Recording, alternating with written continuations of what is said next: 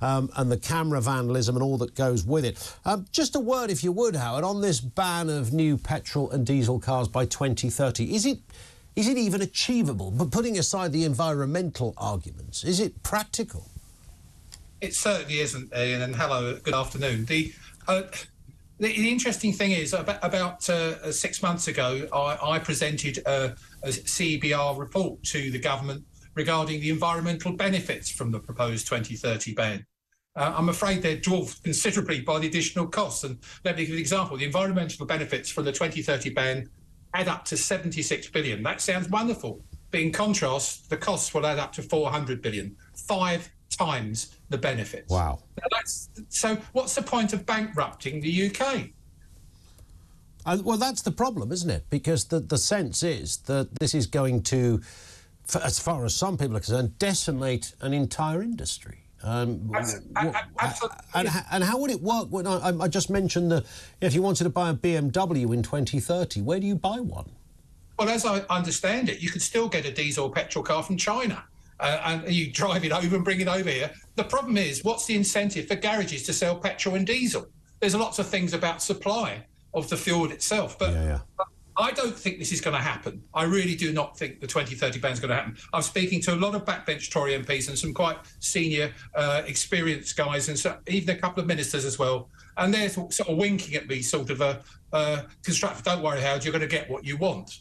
I'm still not sure what that means, whether that's actually we get rid of Sadiq Khan or get rid of the 2030 ban. That's a very good point. Yeah, so which one will go first? There's the question. I know which one you're hoping will go first, Howard, in that respect. I mean, just a word on ULEZ and all that's happening there.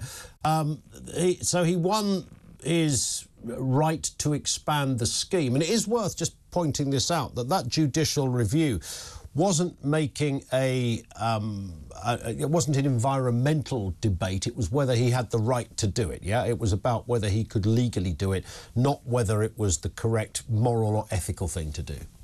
Quite right. It wasn't about the decision of actually expanding the ULEZ to greater than 100 to the M25. It's about the process of how we arrived at that decision. Yeah. Fortunately, I've got to say, the Conservative councils and their barristers they were very weak in their argument because they didn't use the correct argument. One of which was actually he manipulated a public consultation agreement. In terms of actually dishonestly, he took 5,000 of my supporters the responses anti the actual expansion. He took those out and counted them as 1, whereas cyclists, 4,000 of them saying they wanted it, were counted as 4,000. Surely that should be presented to the High Court and those sorts of things. He also ordered all the cameras before the public consultation results were known. All of those sorts of things. Huge amount. There's a litany of things of dishonesty in this, and it's not. I'm very disappointed in the Conservatives not really hitting him hard on this fact. Which is perhaps, I mean, frustrations are running high, and again, nobody endorses criminal behaviour. You will have seen that imagery that TalkTV was able to obtain of somebody vandalising one of those ULEZ cameras. This is in the Bromley area, which of course is Greater London, so therefore it's part of the expansion. We're showing that footage now. We're not endorsing criminal behaviour, but just like some of the antics with Just Stop Oil or the people that get very frustrated with the protesters, regardless of the illegality, you can kind of see why some people feel this passionate about it, this annoyed about it, this enraged about it.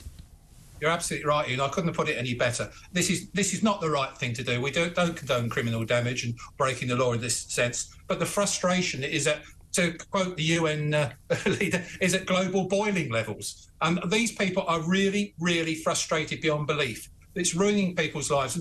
And you had someone earlier, I think Mike had someone earlier as well, regarding actually the signage is not going to be put up in most of around London because most of the councils are not going to allow it to happen. So we're going to have that problem about people saying, I didn't know there was a ULEZ here. Because there were no signs. Exactly. So we're going to have those issues. But this is a wrong thing to do. And your previous speaker is quite right. They've got to vote at the ballot box. Or better still, maybe we should set up an anti-ULEZ party quickly. There it is. On that point, Howard, thank you. Howard Cox is the founder of Fair Fuel UK. He's Reform UK's London mayoral candidate.